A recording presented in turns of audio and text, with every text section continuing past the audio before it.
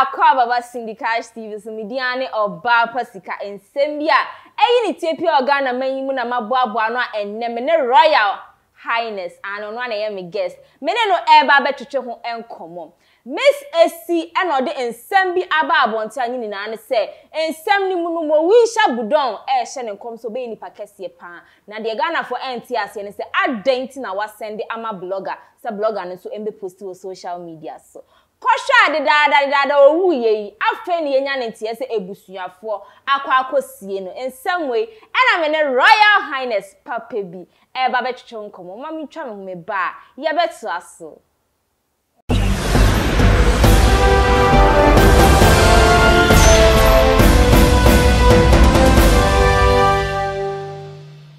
Mekoya masan so ababiem Royal Highness na ye me guest ansema ye ba bedi hu nkomo enesem Miss Esina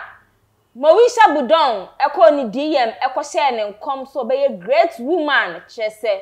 obeye ye ama ono so aboa amanfo nsempi na Miss Esi Moesha no wa bedi nkomo asem Miss Esi so afọwede ama Zion Felix na video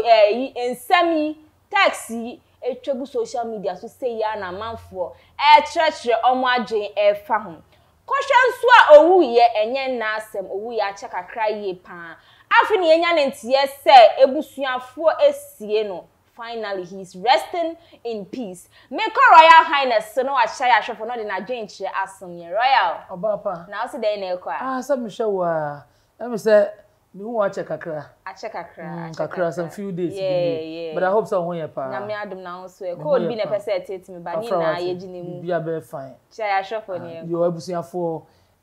Syndicate TV ye be stress madaroma monye the need for mon like mon subscribe mon share and for comment ye hwam enwu akwanuma ye na ye ready na ye soso no ye ni age na ye se enkonko Royal ye sha ase no we de time na ye adwuma ye fa be adwuma enti no ye sha ase Miss Esi na Moesha obi be busasa wo ye hwan Miss Esi no ye dey small short videos skit be funny videos be maybe dem minimum no fancy ye pa ye fa na Esi Miss Esi for Sakra di lady be yes na say cry ba bonte say efie bi a wasi no enya asem ketwa ha ono ane ho asem ena Mike Miss Esi ena Moesha akoni DM akosha ne nkom wow yes na akosha won nkom a Royal see enim se nkom se de obi hye ye wo ene enipa na wa hye nkom nyame asem say yampo na we come bloggers aye den okọ for day that's a betrayal yes Emma Zion Felix me read text na atre ahwefo okay or say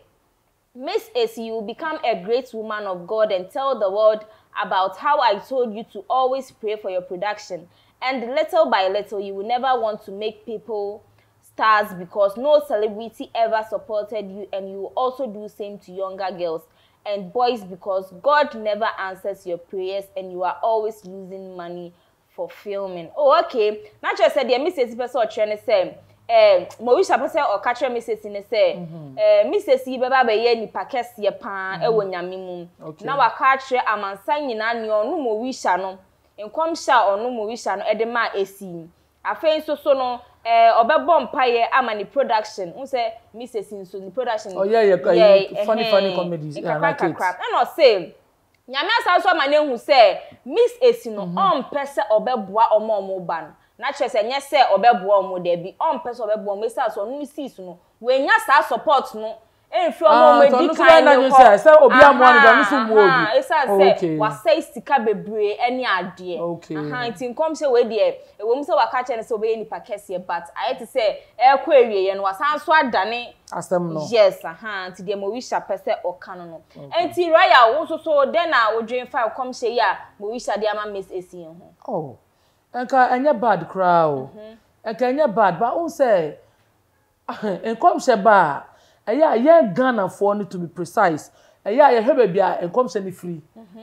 ade mean either say beje di ana say ye nyinni am say ofo say ebia sabe aye Moesha keka etie bi kwa na aba ni trim keke no oka but o say da nyi enkom se ni sa say bia yampa na say nyampa sa na me hu connection no because say ka ebia Reverend Wusu Bempa anase bia Nigel Gezi anase ebia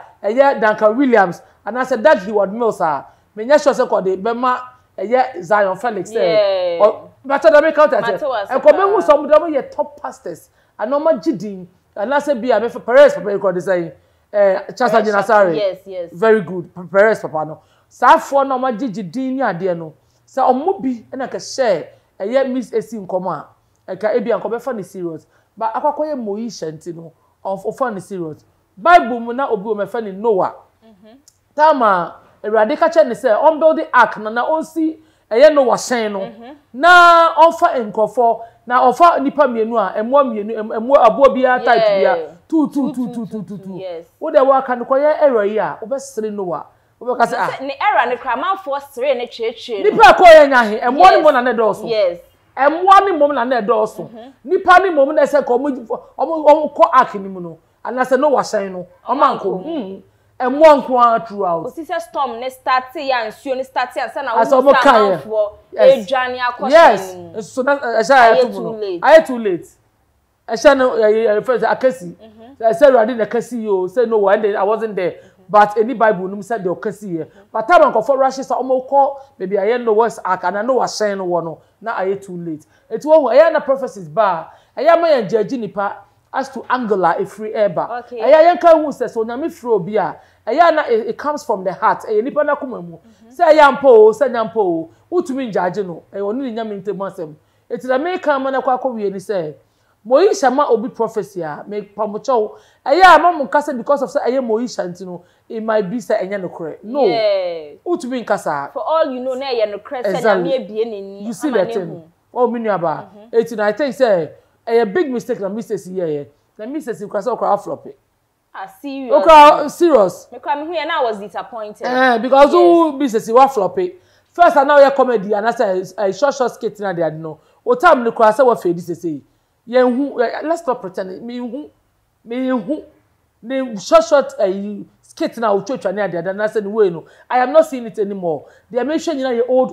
ones recently I don't know what is actually happening to her na wo no career na wu okay be our agenda say no the career no say no rising here as ye nteninka bio it was the comfort Zion so I say strategy what I say and Zion so a big blogger okasa ekọ echiri eti ebia say ya pick story na ye see hu nkonya ye kana say and it's also that Zion so post here amanfo be hu say this is what is going on na sa page na ebia she needs hype and you say bia the Moesha kan na bia onyi mi ana say bibisa about up hype and nti na bia wa yere no a oye bibisa I hope so they make out okay Matewas Royal unim say Miss Esi so enye onu ko na say Moesha de ne ho enkom shaba o start fees and ranko be aso yes and e kokko say fiashas nega mu nyina be ka say ye mbom pa ye ma Moesha e say na I say ne ma oye no e tete amanfo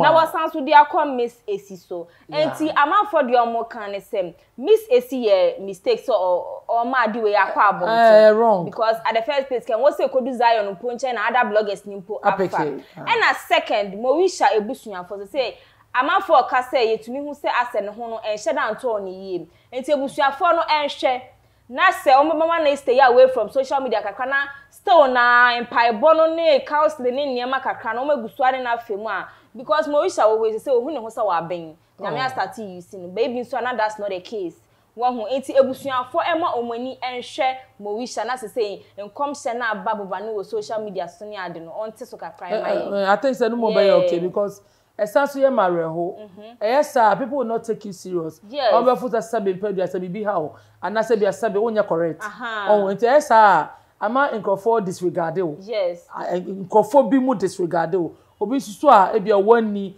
a nyamisuro woni mbeka se da bi eyampa nyame asra ne ho asam na wo kana no it was no was na make those times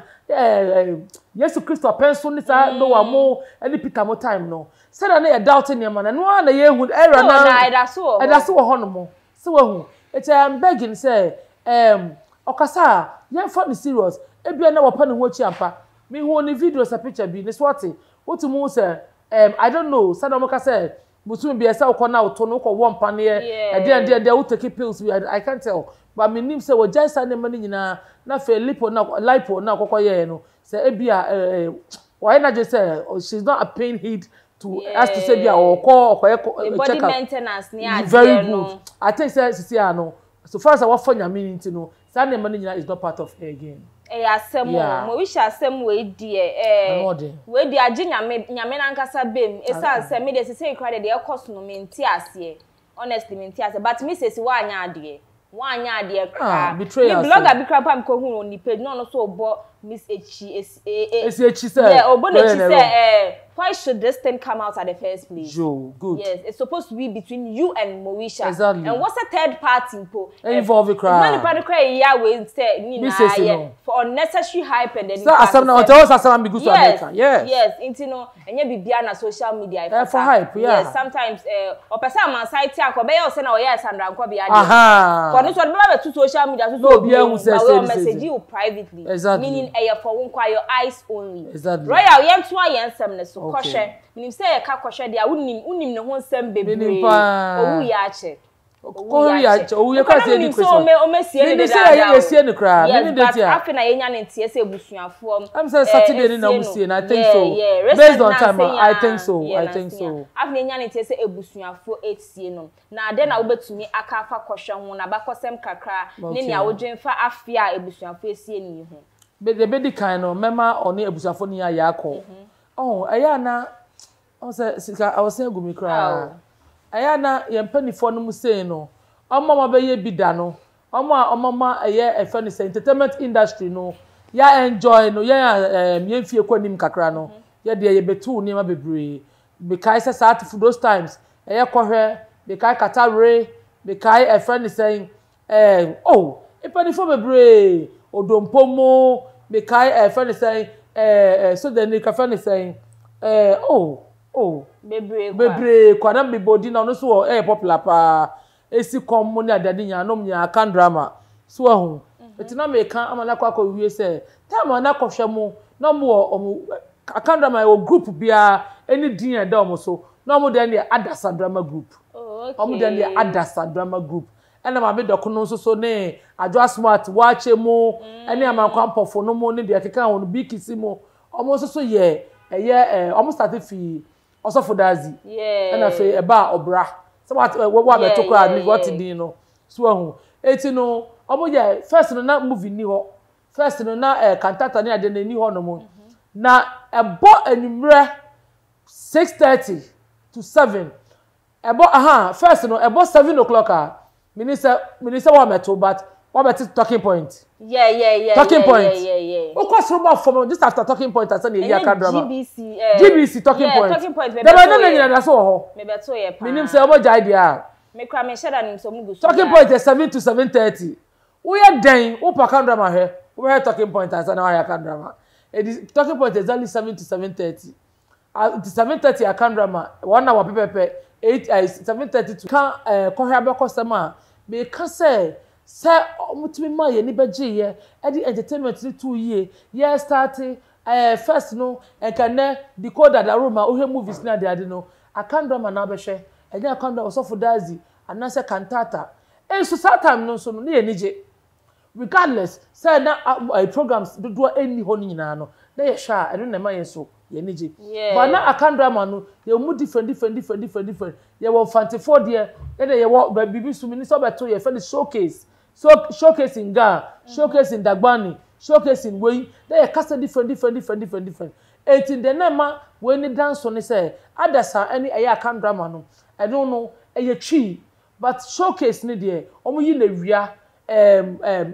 ria be say 2 o'clock pepe. Na first near the time so ye adwuma, ye cast 2 o'clock and kodane nye 2:30, and kodane nye 2:15, and na 2:05, e 2 o'clock pepe. First na TV so ye fine. TV so yede ansa na Saturday so na program na wo ho ewia 12:30 k Saturday bia obeni se what da by the fireside very good it may come na kwakosi say ye mpanifo a omama ye ni ageda omu wusenya e na ya sefem da ya na me ye yie pa da kata rewu ye bi sun ye na me bisa me say aden na so onyame de ope ene wo je ena afen so kata rewu so nyame adom enfie 70 years na ode amaye no of failure ma na broso na say God was so good to Katare and ono so no that owu ya mete ye isun ye pan I really cried Kohwe so na me fo se bia da mete ye me ya so I ask myself ti mpanifo nyina ewu ejasa na em so be ya appeal bi na opeska na oyare ni ade ade wona kra de ko che na de mekaya anya ahye ya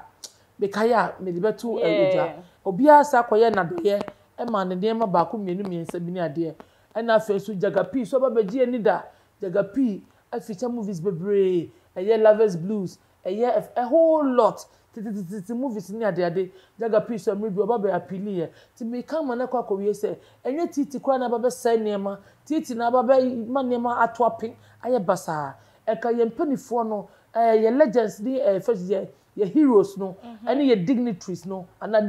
dignitaries right yes sir very good say enke betumi a e ka omudum pempen so bi senya because of time no na social media ni ho na mo sika ne so kakra bi yes so ho ti ka betumi na ka mo ho kire mo a no mo ba apili a enke betumi abo mo ma ye for ye need to the titi be ye titi de we say obeye sales our Ghana for bottom and the one be 1.1 billion of anko but omo de ebi anka anya 1.something billion they be 20 million 10 million 5 million crowd on be appreciate no sa for no we need to lend a helping hand for them etinu na me come ne etintini ne tieti nya me boni nya to fa ko wie say kohwe ya me fa ne kransie na Ghana han say odi obaje ye akan drama movies any programs kakra bi obaba ye no ye ni so na o company a Ghana for to buom e wo krom han say eti finally say akwa ne krabre na ye kwa sie na de me kan say Ewurade fa ne to Abraham kukumu omo na sundwe na obo ne baby papa enda aw we the royal say ebusuafo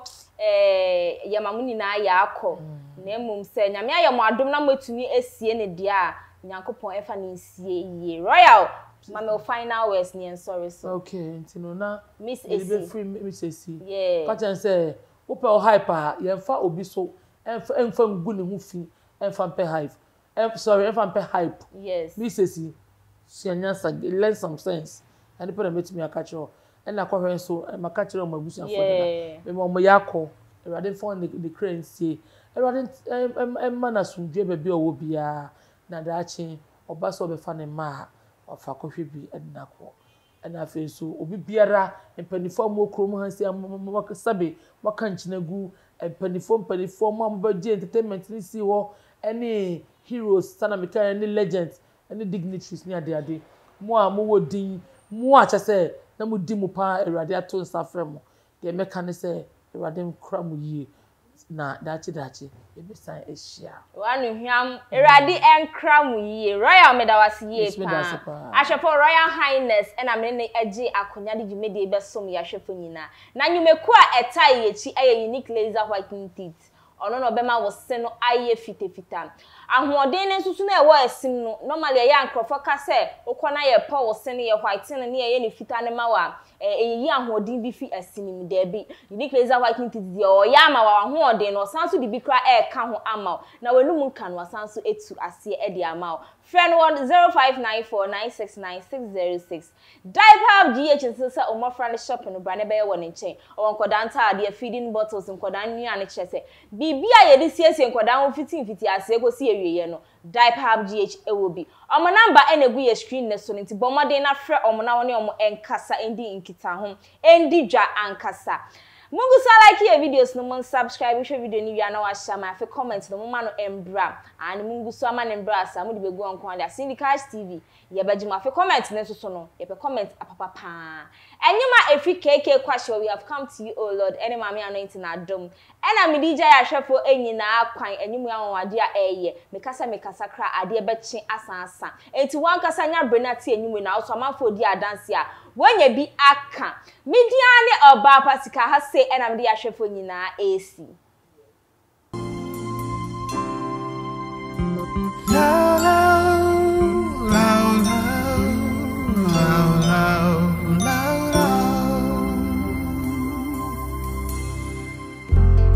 We have come to you, oh Lord, with our hearts and with our tears. We are crying for mercy. Many people suffering now, and many people dying now, but we have no other God but you. It's not that easy to live a life like this. It's not that easy to lose a loving friend. Comforter and healer is your name.